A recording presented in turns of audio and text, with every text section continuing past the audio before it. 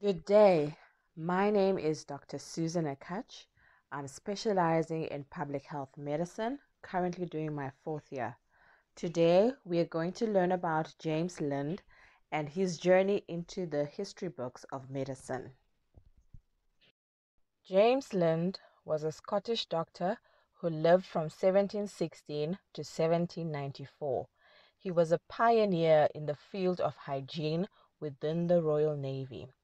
By conducting one of the first ever clinical trials, he developed a theory that citrus fruits such as lemons and oranges cured scurvy.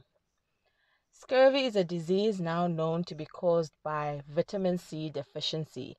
Vitamin C is also called ascorbic acid. But during the time when Dr. Lind was alive, the concept of vitamins was unknown. So what is vitamin C and why do we need it?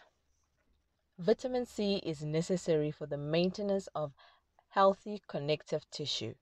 The early symptoms of the deficiency include weakness, feeling tired, and having sore arms and legs. Without treatment, the deficiency will cause a decrease in red blood cells, cause one to have gum disease. There's also changes to the hair, and bleeding from the skin may occur. As scurvy worsens, there can be poor wound healing, personality changes, and finally death is caused from an infection that cannot be controlled or bleeding. It takes at least a month of little to no vitamin C in the diet before symptoms occur. But as sea voyages often lasted much longer than a month, scurvy was common in the Navy.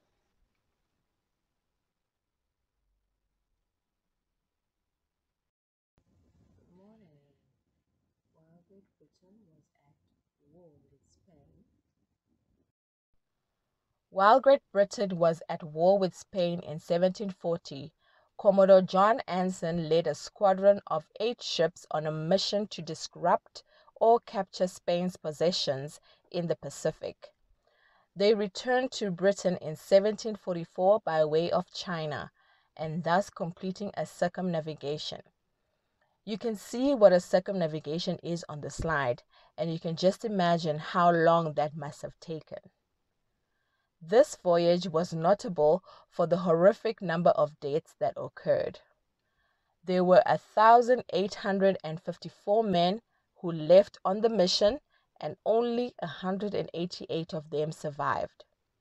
Most had probably died due to scurvy. According to Dr. Lind, scurvy caused more deaths in the British fleets than the war with the French and the Spaniards. Since antiquity in various parts of the world and since the 17th century in England, it had been known that citrus fruit had an antiscorbutic effect.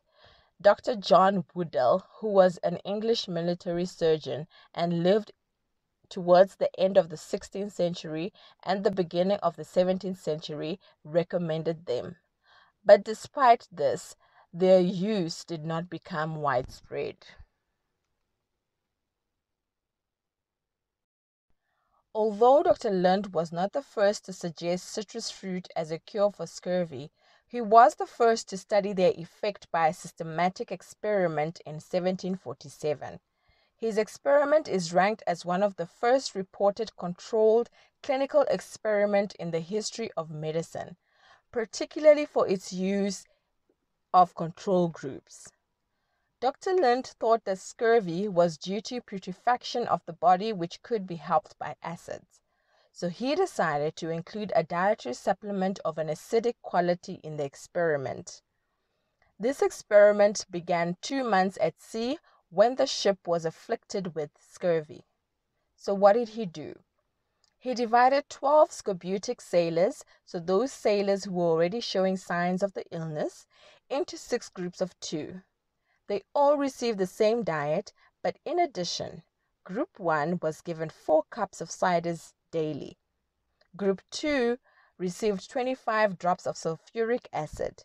Group 3 received 6 spoonfuls of vinegar. Group 4 had 1 cup of seawater. Group 5 received 2 oranges and 1 lemon. And the last group, a spicy paste plus a drink of barley water. The treatment group 5 stopped after 6 days when they ran out of fruit, but by that time, one sailor was fit for duty while the other had almost recovered. Apart from that, only group 1 also showed some effects of his treatment. And so we can see that Dr. Lind had a theory. He tested his theory by performing an experiment to prove whether he was correct or whether he was wrong. And this is the basis of clinical trials as we know them today.